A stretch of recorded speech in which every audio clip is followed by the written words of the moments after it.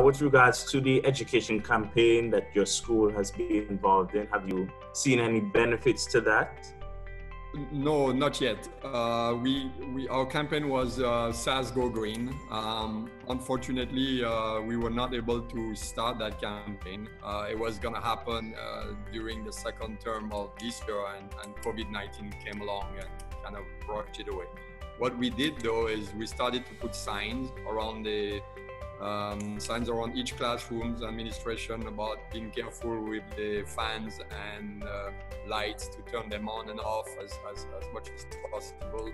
We started to also we invested earlier, but we started the installation of we're refitting all our bathrooms and facilities with sensored toilets and sensored faucet, which fortunately for us, now that the COVID is there, it's gonna almost becoming like a norm, where we would have had that norm ahead of time. So we started with that, but in terms of the SAS Go Green, we were unfortunately not able to put it in place due to the confinement of the country, and we hope to be able to resume that in the first term of the next school year, hopefully. Okay, and that's fine, that's understandable. Can you just give us a bit of background on some of the other activities you had planned to have the students undertake? Yeah, so one of the big thing was to do a recycling.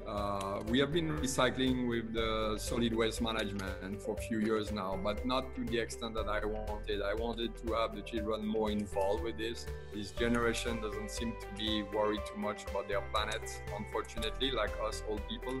And what I was gonna do is adding to my garbage was to put a recycling concept where we could recycling plastic, recycling the aluminum cans and the food, and create an intra-house competition to allow us to have the children more involved with what it takes in terms of recycling, weighing the amount of garbage that we remove, so that by using a competition, I was hoping to really synthesize the children to get better at what they're doing, because right now, frankly, they don't do much.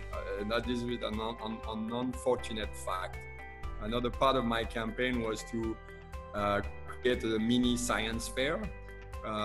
We have a great student who did very well and won some big scholarship money in Antigua and in America, creating a compost tumbler, and I wanted to use that concept from a